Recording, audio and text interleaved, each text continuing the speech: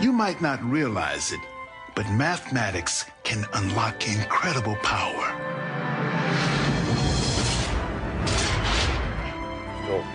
You can use it to make your dreams become reality.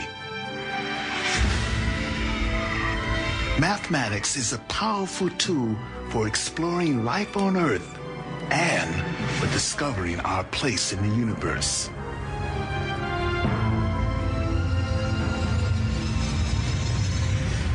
Mathematics is changing the way we play our games, the way we think about ourselves. It's the fuel that's driving the information age.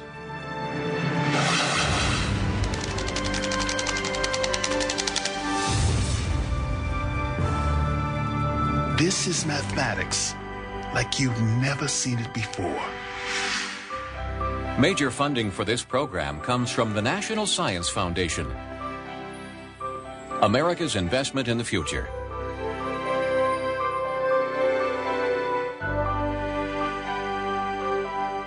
And the Alfred P. Sloan Foundation to increase understanding of the application of mathematics in everyday life. Additional funding provided by the McDonnell Douglas Foundation and the Alcoa Foundation, with exclusive corporate support from Texas Instruments.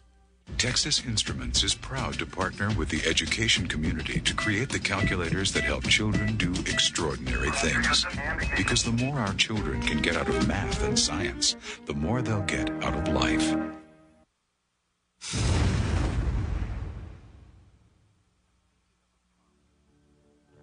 I'm thinking of a problem. It's a geometry problem. Imagine a surface. I can measure its area, but it doesn't have any edges. You got that? It has a finite area, but no edges. What is it? It's not a square. It's not a circle. It's none of these. They all have edges. The one I'm thinking about doesn't have any. I'm thinking about a spherical surface, no edges. See? A sphere is a pretty interesting surface. Why? Because we live on one.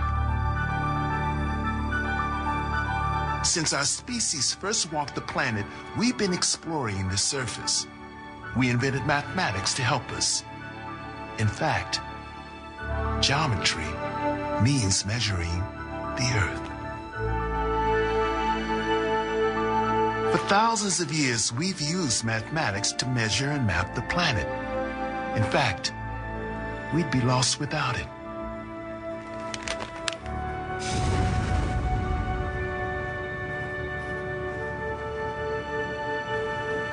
I think most people take maps for granted. People who make maps don't at all. Nigel Holmes is a map maker for Time magazine and newspapers like the New York Times. His maps link millions of readers to places and events across America and around the planet. The kind of maps that I do, they're going to say, this is where the explosion happened. This is where the plane crashed. That's the kind of job that I do. Maps actually show relationships between things. That's what I like about them. And very concrete relationships. They show you the edges of things. They show you where you are. I'm a bit of a nervous traveler. So one way that I'm going to calm that down is, at the very least, is to know where I am. If we can see something in front of us, we do feel more relaxed about it. I'm going to show you the perfect map. Ta-da! It's a globe. It's not flat at all. It's perfect because everything is in the right proportion to each other and there's no distortion. But if you wanted to use this as a map to get you from New York to Washington, you can barely see that there's any detail in there at all. Actually, you'd have to go to something enormously bigger than that if you wanted to see the detail.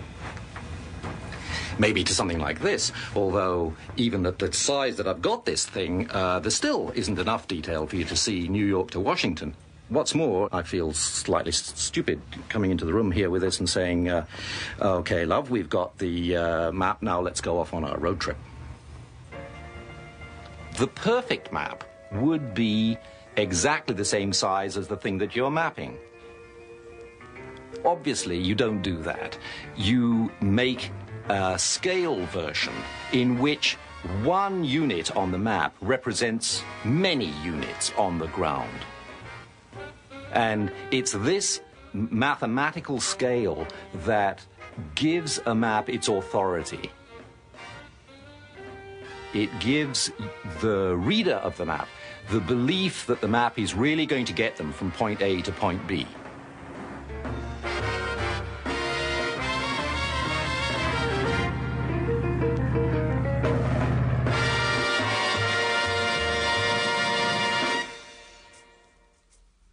Mathematical scale solves the size problem, but getting rid of distortion is another mathematical challenge.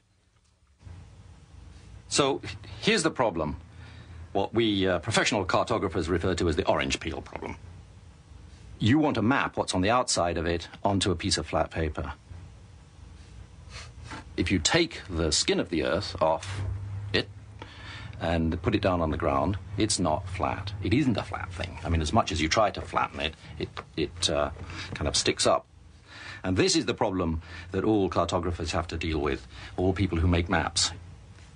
It's a basic geometry problem. Over thousands of years, cartographers have devised clever formulas that describe how points from one surface can be transferred to another. Some project these points onto a cylinder. Others project them on a cone.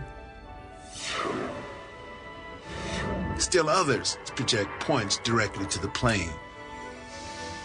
But there's no perfect way to flatten the Earth. Every projection has some distortion.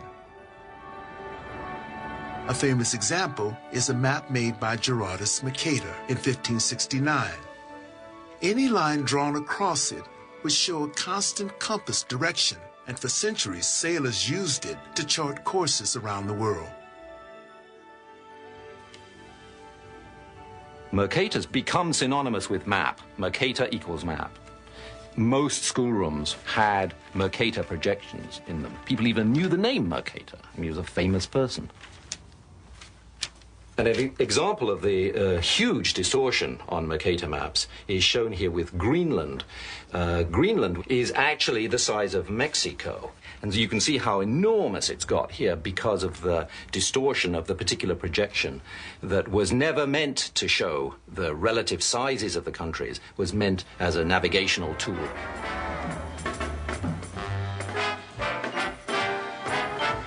There are all sorts of maps, some good, some bad, some quirky. But all of these start from somebody measuring something. The way you represent that measurement, that mathematical measurement, can take so many different forms that the scope of the word map is enormous.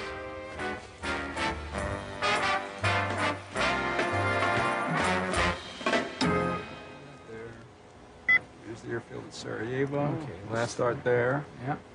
It's exactly 42.7 miles at 024 degrees. Okay, short flight. Roughly about 50-mile flight. When you're racing around at 500 miles an hour at low altitudes, the more you know about where you're going, the less chance you'll make a mistake or miss the target. And especially at night in adverse weather, it's very, very critical to know where you are and where the terrain is. Over centuries, the science of map making has become very sophisticated. To help pilots rehearse their missions, the military uses mathematics to make what may be the most realistic maps ever made. I do think of things mathematically in some cases because you've got to build, in essence, models. And as we all know, when you build a model, there are certain mathematical equations. You've got to build a model of the airplane, which simulates what the airplane actually does. But there's also a very complex mathematical model of the Earth, a three-dimensional model of what the terrain looks like, made up with equations, figuring out how high and how fast your airplane can climb over the terrain. Satellite images and intelligence data are layered like pages of a book to create a map that looks as real as the ground it represents.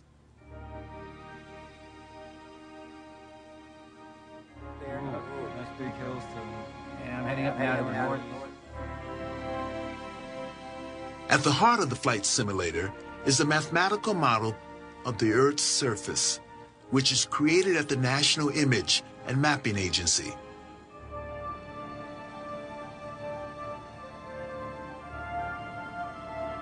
Satellites and aircraft passing overhead record images of the Earth below.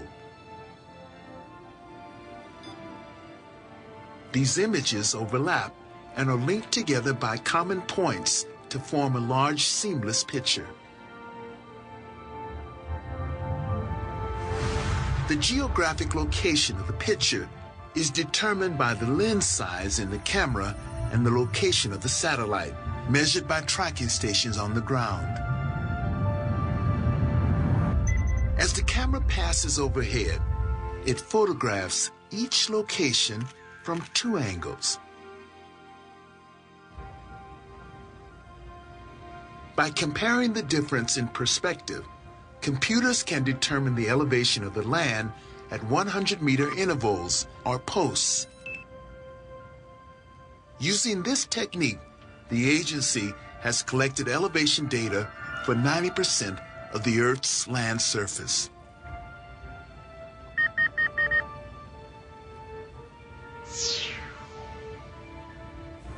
The terrain data is the math model that gives us the hills and the valleys. It's a mathematical representation of the Earth, which allows us to do several things, a couple of which are to locate ourselves precisely on the Earth, overlay imagery, tie it down precisely, put our intelligence information, our operational information, our planning information, and get that to the people who have to have it.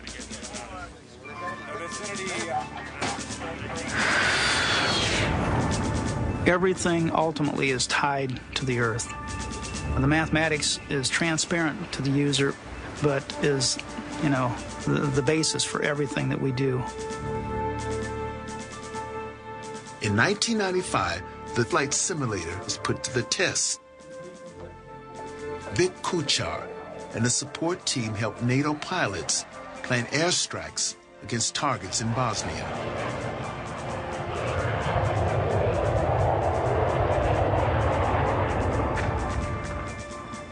Two months later, peace talks began.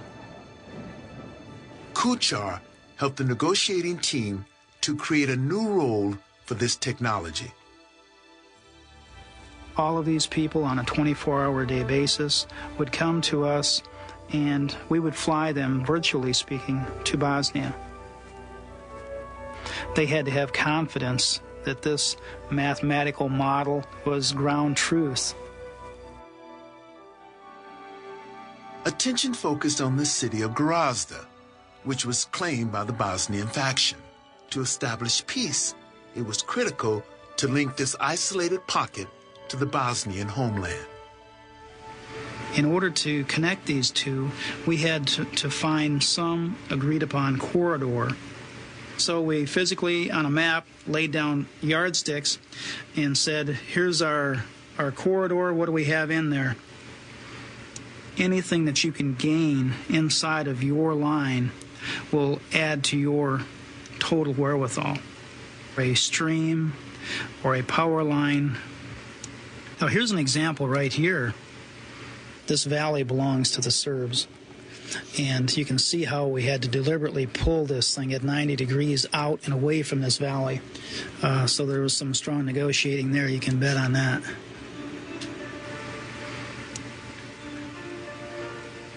The one leader asked me to fly him to this one little town. And as we were going down through a valley and there was a little stream crossing there, he said, "Can you hold here?" Which I did. I stopped the machine. And he said, "See this bridge? I used to swim off of this as a boy." Seeing that reinforced, I believe, in his mind that this data was real.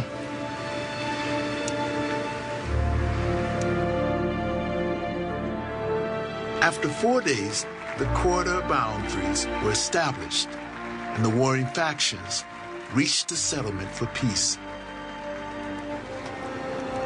There was a lot of tugging and stretching of that rubber band line between the two entities. But the terrain visualization equipment, our math model, and data allowed us to fabricate this corridor, unlike anything ever done in history as far as I know.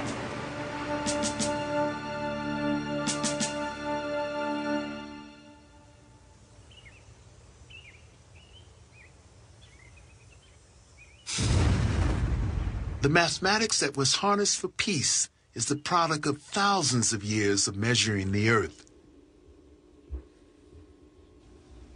Geometry means measuring the Earth. It's a Greek word. The Greeks were the first to realize the Earth is not flat. It takes the form of a sphere. For us, it's such a commonplace, it's hard to realize what a leap that was. And to picture the Earth as this gigantic ball floating out in space and people on the opposite side hanging upside down by their heels, that was very, very hard to conceptualize. The Greeks had this mystical idea about circles. They noticed that if you look at the path of stars during the course of a night, they'll form a circle. And then, of course, the moon is a perfect circle, as is the sun. Circles and spheres, both, seem to be a very essential part of the way the universe was constructed. When the Greeks were noticing that as you moved further north, the North Star seemed to be higher, and the sun would look lower in the sky and the reverse in the south, they at some point realized that the reason for that must be that the Earth is spherical and not flat.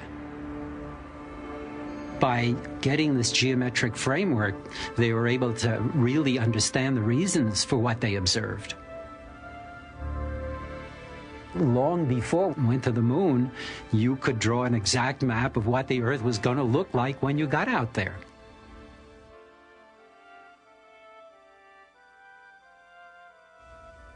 Maps have become one of the central notions of mathematics. They started out with a very concrete problem of taking a portion of the Earth's surface and then drawing a picture of it on the plane where you have an overview of it. You have two different domains, and you're transferring the information from one to another. And that notion is now called a map. With the mathematical tools, the Earth has been surveyed in greater and greater detail. But not long ago, many places were still unmapped territories. In the early 1930s, there was an awful lot of North America that was still just plain blank on the map. And there was an area there of around 5,000 square miles between the Yukon Territory and Canada. And all it said, very neatly in it, I'll never forget it, in little lines, high mountains 10 to 12,000 feet high. And nothing but that in blank white paper. So we told the National Geographic if they wanted to finance an expedition into the area that we would go in there and find out what's there. For thousands of years, explorers like Brad Washburn mapped the Earth by standing on its surface. But in Yukon Territory in 1937, Washburn helped map-making take a giant leap. This was my first really deep connection with using airplanes. I had a rope around my waist that you tie back across the other side of the cabin, and there'd be enough slack in behind you so that you could actually get out the door somewhat and take an absolutely straight down picture. It was cold in there. It was 20, 25 below zero in the cabin.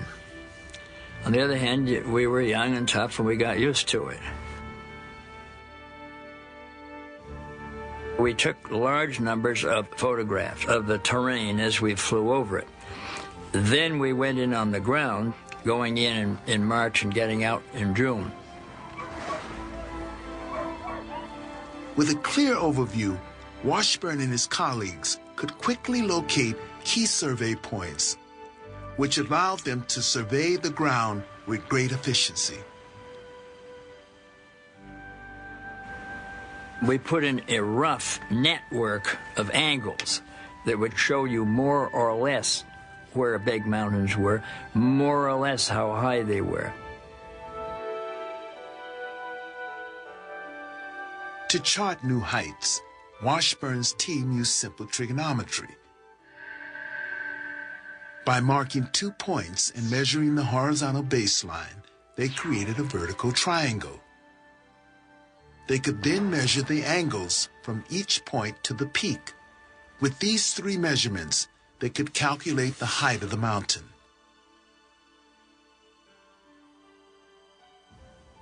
The work on the ground gave you a framework on which you could hang the aerial photographs. Using a mathematical technique called photogrammetry, Washburn was able to turn his photographs into maps.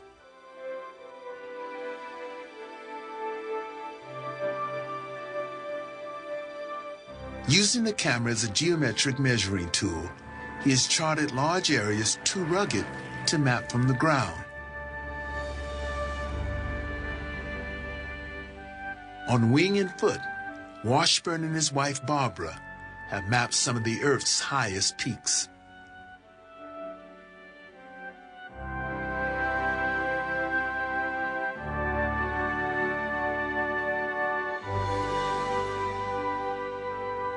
We started out by taking pictures for mapping purposes, but then in the midst of all this, while you were taking pictures for a purpose, every so often you'd say, whoops, that's beautiful. Let's take a picture because it's just beautiful.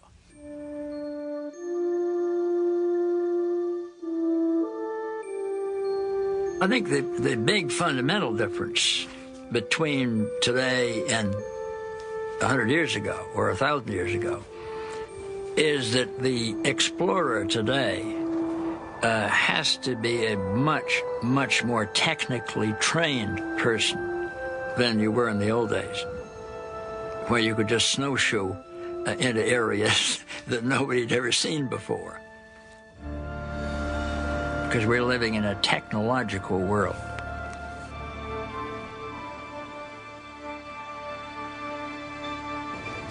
Seventy 70% of our planet is made up of water. We have better images of the surface of Venus and the moon than we have of our own ocean floor. I am a geographer who likes to study the ocean floor. I'm very interested in areas on the ocean floor where the floor is either spreading apart or converging together. I'm very interested in going down and actually seeing the seafloor myself in submersibles. Usually the areas that I study are anywhere from 1.5 to 3 miles in depth. It's not like I can just go out my front door and go to the Juan de Fuca Ridge and walk around for a little while and gather some data and go back to my lab.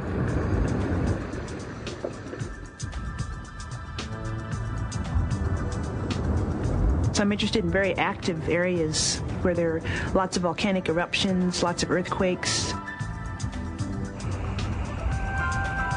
There's a tremendous amount of heat released from the surface of the Earth. It's very important in terms of global climate.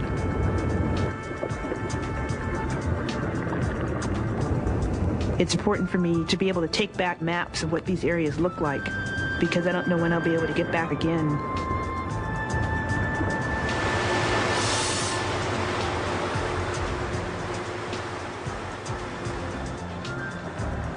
Mathematics is extremely important for making accurate maps. The good thing about it is that you don't need to be a hardcore mathematician to do it. An instrument is mounted on the bottom of a research ship, sending out these pulses of sound. But we just need to know how long it takes for the sound to get to the seafloor and return to the ship. We convert the travel time to distance or to depth, and that basically shows us what the seafloor looks like. Yeah, this is a map of a volcano that we discovered on June 5th during our expedition. This portion here used to be a lot higher than this surrounding ridge, but at some point in time it collapsed. And so this is a bowl. This is seen much more easily in 3D.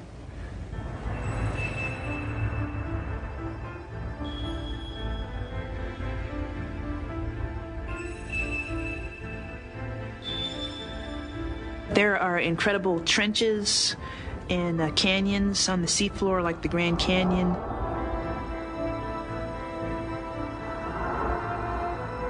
There are these incredible mountains. I can see where faults or cracks in the surface of the earth are.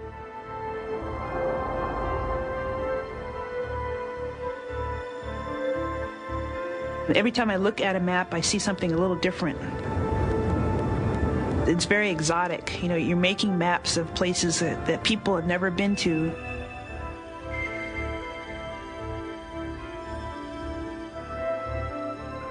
It's basic exploration of uncharted territory.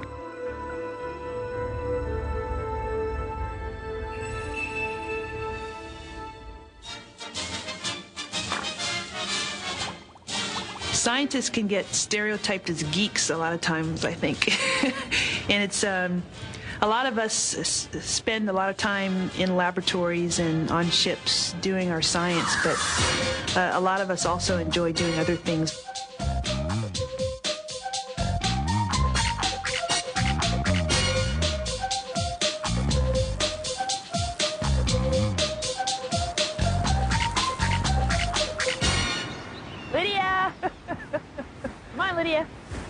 Good girl. Good girl. Come on, let's go. The most important thing for kids who want to explore the Earth nowadays is they have to really love the Earth and be excited about it. I think Jacques Cousteau said that people protect what they love, and I'll add to that people protect what they understand as well.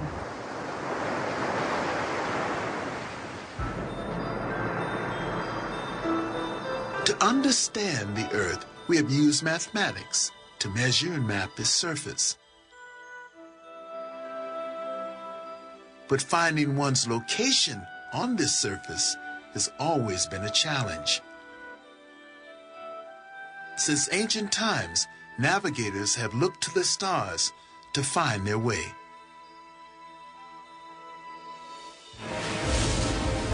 The problem we're talking about is the problem of a ship at sea that doesn't know where it is. Or at least it doesn't know where it is well enough to avoid running onto something hard and pointy. So what GPS does, in a very economical way, is give you the answer to that problem. GPS, the Global Positioning System, is a constellation of navigation satellites. Brad Parkinson directed the effort to design these satellites and put them in orbit. Basically, what the ancient, more or less ancient navigators would do is measure the so-called elevations of stars, which is the angle from the local horizon up to a star or other heavenly body. And in order to have that particular angle, it turns out there was a circle on the Earth that only could have that angle. And by mathematically working that out and looking at several of these bodies, they found their intersection at, in essence, arcs of these circles. GPS doesn't do that at all. The math is quite different, and the results turn out to be quite a bit better. Next exit on the right, followed by slight right turn. Using distance measurements instead of angles, GPS is revolutionizing our ability to navigate the Earth. We should be going beneath the underpass in the relative level. It should be loop road. A new system links a car's real-time location to a digital map. Right turn ahead. A mapping team is checking important details by comparing the display to what they see out the window. Left turn ahead. And that would be Cortland. And it is a one-way southbound. We're good. As the car winds through a maze of freeways, an onboard receiver detects radio signals from satellites 11,000 miles overhead.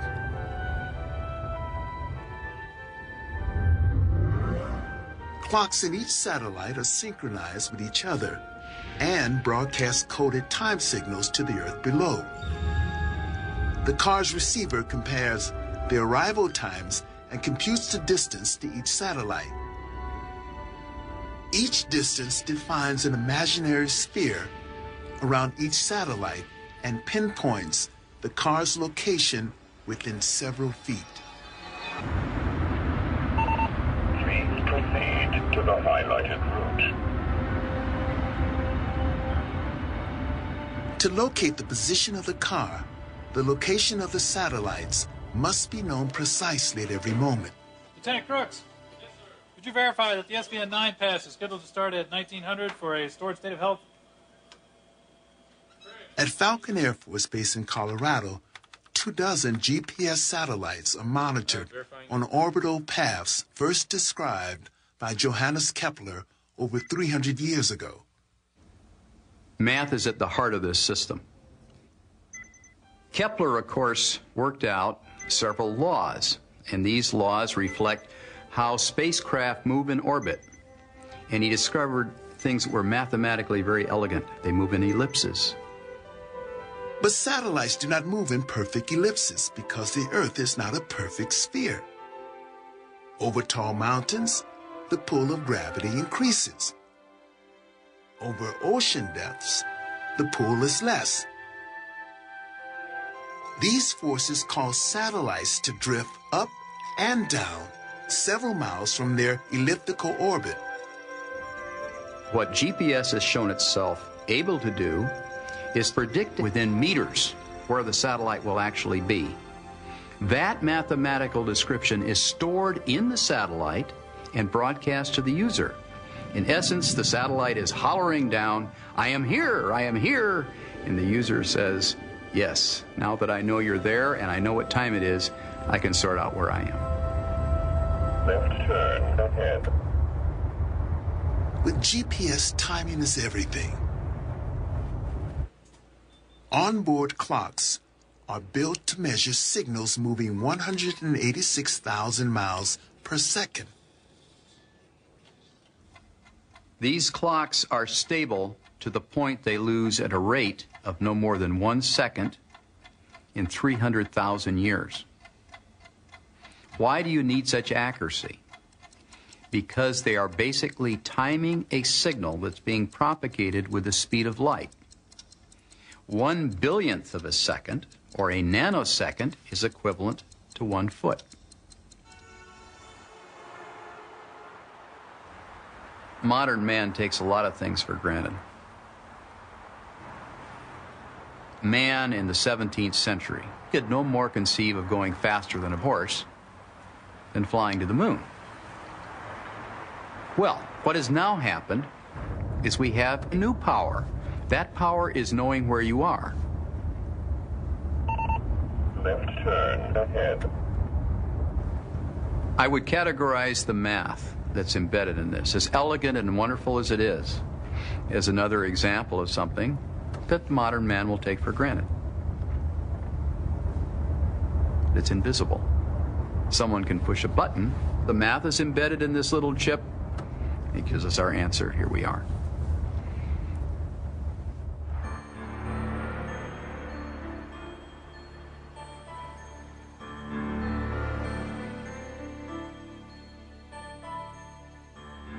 With mathematics, we have mapped the Earth and created heavenly bodies to guide us across its surface. Understanding the Earth's geometry has made the planet a familiar place, and scientists are now using this knowledge to explore a realm that is far less familiar: the universe itself. The Earth is sort of flat, but you wouldn't notice it if you were coming up this road. Yeah. But on the big scale, of course, if you look at a globe and the mountains are all to scale, they're barely tiny little ripples on the surface. The Earth, even though it has relief on it, on the big scale, what it really is a sphere. It's the same sort of thing when you're doing an astronomical measurement. So you come to a place like this where you have the big instruments and where observing conditions are very good, because we want to work on very faint objects so we can measure big chunk of the universe, a big enough chunk so that it begins to reveal its geometry.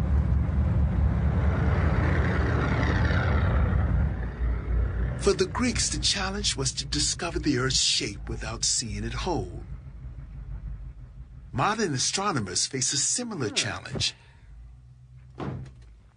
Many scientists, including Einstein, have theorized that the universe may be curved, like the surface of the Earth. Robert Kirshner is taking measurements that may reveal its actual shape. We don't have a ruler that we can stretch from one place to another, so we have to use a more indirect distance measuring tool. Kirshner and his colleagues are mapping sections of the universe. Like other map makers, he needs mathematics to deduce one measurement from another. You can take a picture of a star or a galaxy and you can see its shape, how it's distributed on the sky. But one of the more powerful tools that we have is to take that light and run it through a prism or a grating that spreads the light out into a little rainbow, and then measure how much light there is at each color, how much blue light, how much green light, how much red light, on into the infrared. We can measure from the light emitted by the galaxy whether it's coming toward us or away from us, and how fast. So we're all familiar with that effect. When you hear a car zooming by on the highway, you know that it makes this sort of sound. It goes from a kind of high pitch to a low pitch as it goes past you. The same kind of thing happens with light. A galaxy that's approaching us has its light shifted to a higher frequency. That means to the blue a little bit. And a galaxy that's moving away from us has its light shifted to the red. By analyzing the color of galaxies, Kirshner can estimate their distance from the Earth. In the 1920s, astronomers discovered the universe is expanding. Most galaxies are moving away from us, and the farther they are, the faster they move. Therefore, a distant galaxy will have a high red shift, and a nearby galaxy will have a low one.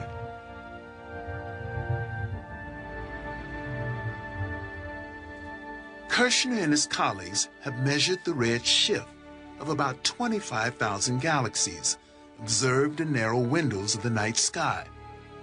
Their data forms a three-dimensional map. At the center is the Earth. The edge is 3 billion light years away.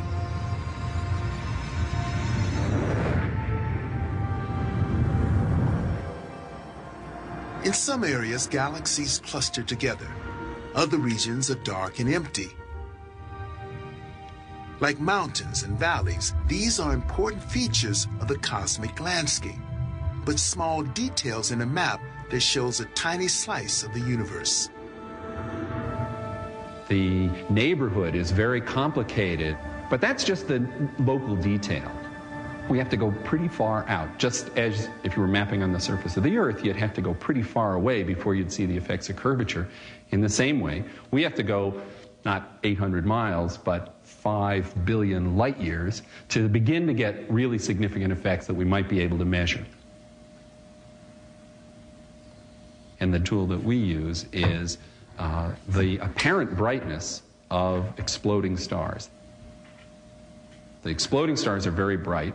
For a period of about a month, one of these things is as bright as 1 billion stars like the sun. The stars exploded 5 billion years ago.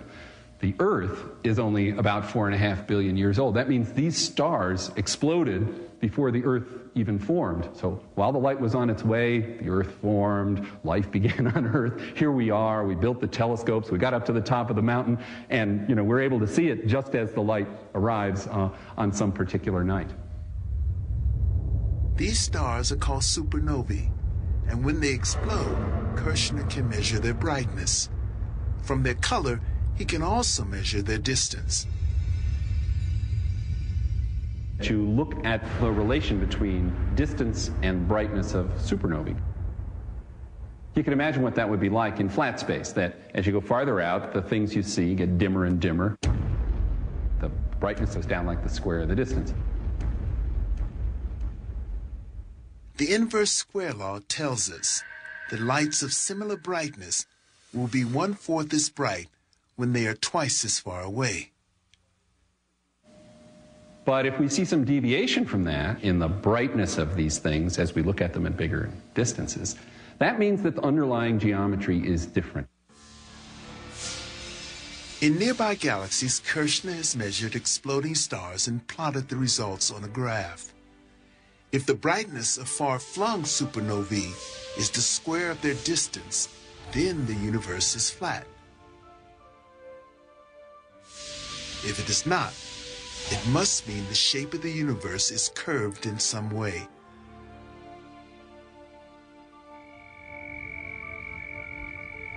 To answer the question, Kirshner and his colleagues must collect light from exploding stars far across the universe, pushing the most powerful telescopes to the limit. Okay, Carol, now we're going to do something difficult.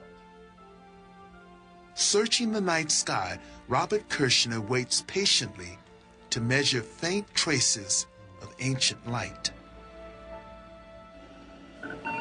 I think we're really on the path here, unless there's some joker in the deck that we haven't come across yet. I think that in the space of a couple of years, we'll have at least a preliminary answer to the question of what is the geometry of space.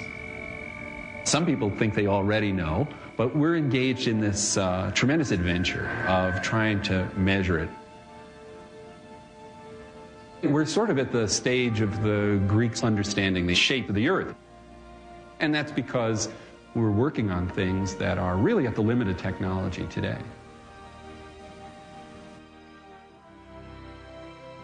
An astronomer explores a fundamental question about the physical universe.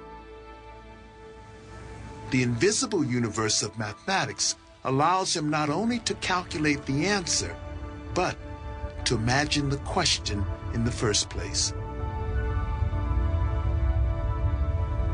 All the centuries of progress with mapping the Earth and with the mathematics associated with it allows us to think about mapping the universe and understanding the pictures that we come up with.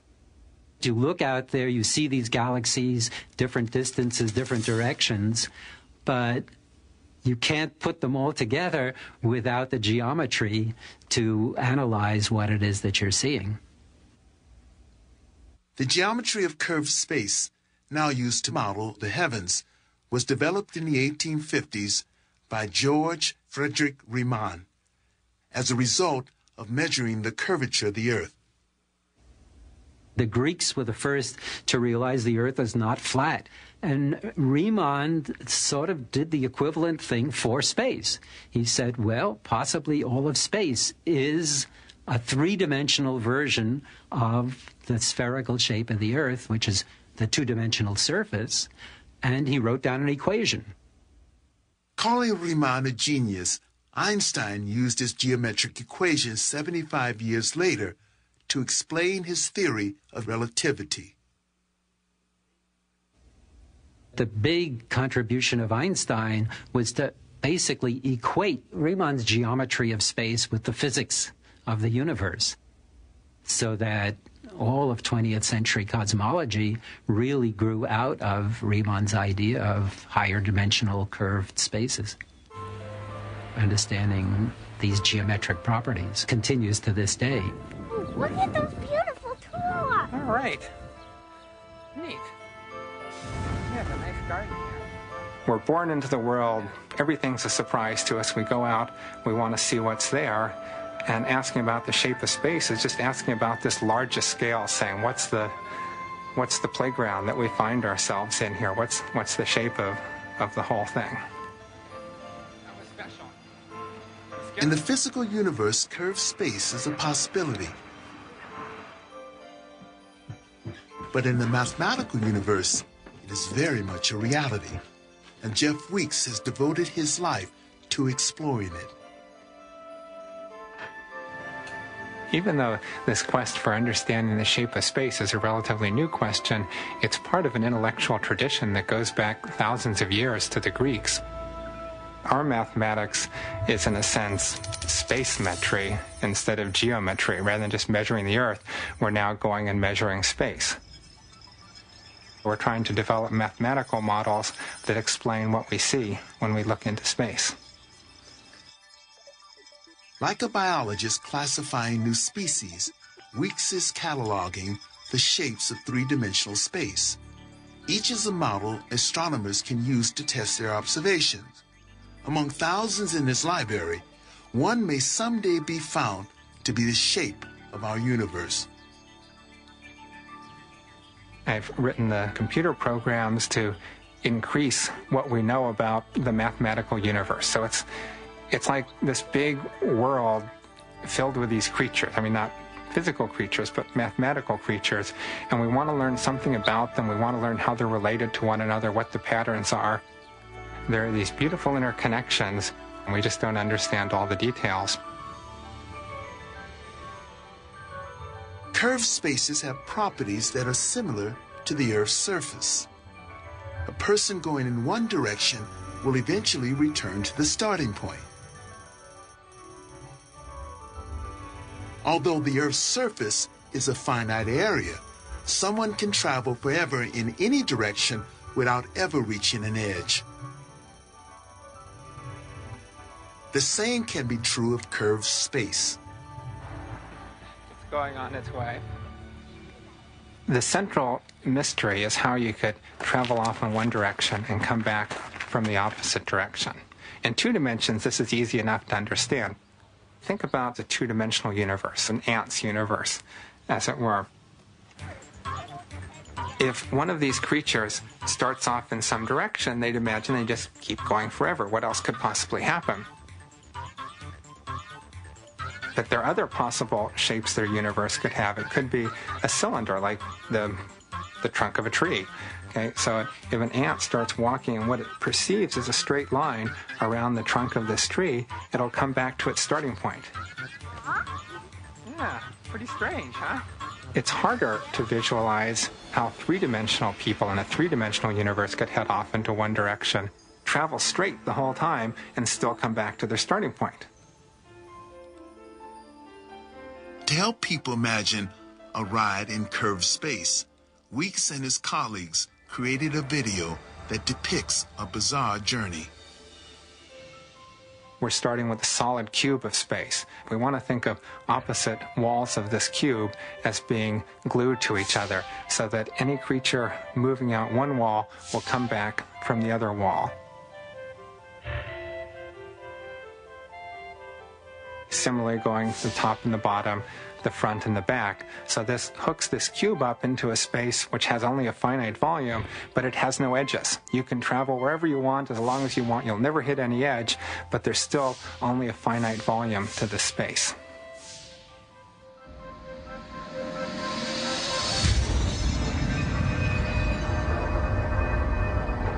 From the spaceship's point of view, the tiny universe repeats itself endlessly with no perceivable edge or boundary, much like what the earthbound ant would see going around and around the tree. The cube is a simple case, but in all cases, curved space is connected to itself, which implies that if our universe is curved, it has no edges. The central idea here, the exciting idea, is that space could connect up with itself. Faces with the same color are connected to one another, so that a spaceship traveling out one face would come back in another face with the same color. So it's like tab A goes in slot B. That's sort of instructions for assembling your space. Okay, let me turn off Snap P here. Through computer games, Weeks shares his knowledge of curved space with his son. The reason for writing a game is to give kids something where they could subliminally absorb what this space is like. You want to go first? I'm white. My son Adam, even when he was a preschooler, he'd look at some of these games like the tourist chess, where you'd go off one side and you come back from the other side, and this was absolutely no problem for him. When you're 3 or 4 years old, everything in the world is a surprise. Everything's new and wonderful, and why shouldn't it behave like that?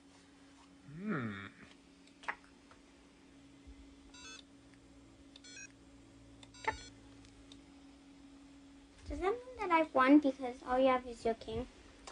I think that means you won. I'm also in check here. Yeah, I will concede. Good job.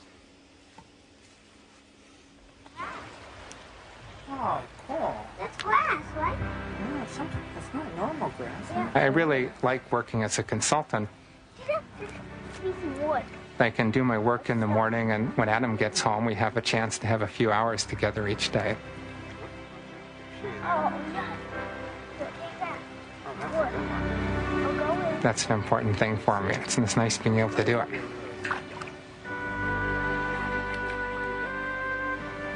I think no matter what he ends up doing for a living or what his interests are in life, seeing some of these beautiful aspects of nature, the real nature outside,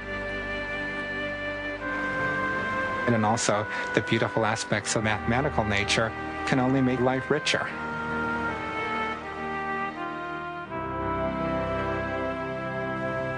There are two domains of exploration here. There's the real universe, which we explore physically with telescopes. And then there's the mathematical universe that we explore with our minds, with using the computer as a tool, with pictures.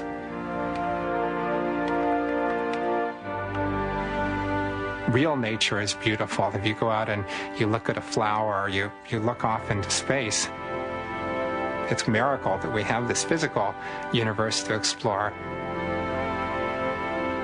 I think it's no less a miracle that we also have this mathematical universe to explore.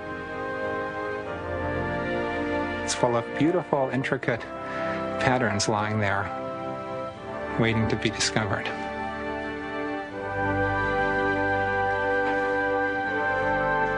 For centuries, we have explored two universes and discovered that one leads us back to the other. We have developed mathematics to explore the Earth and to map and navigate its vast surface. Exploring mathematics, we have discovered models that enable us to envision the universe. Our journey of exploration may be a voyage like Magellan's that never seems to end but may someday bring us back home where we began.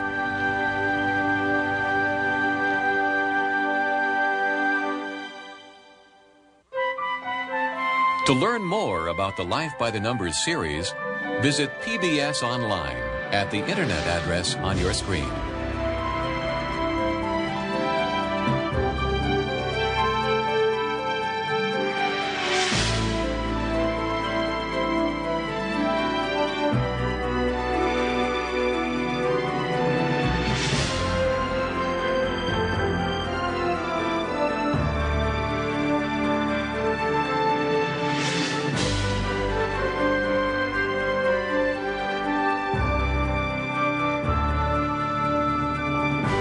Exclusive corporate support for this program comes from Texas Instruments. Texas Instruments is proud to partner with the education community to create the calculators that help children do extraordinary things. Because the more our children can get out of math and science, the more they'll get out of life. With major funding from the National Science Foundation. America's investment in the future.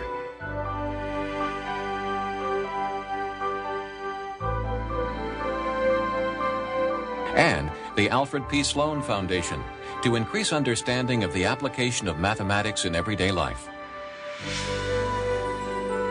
Additional funding provided by the McDonnell Douglas Foundation and the Alcoa Foundation. To order a video of this program, other programs in the Life by the Numbers series, or the companion book, please call 1-800-274-1307 or write to the address on your screen.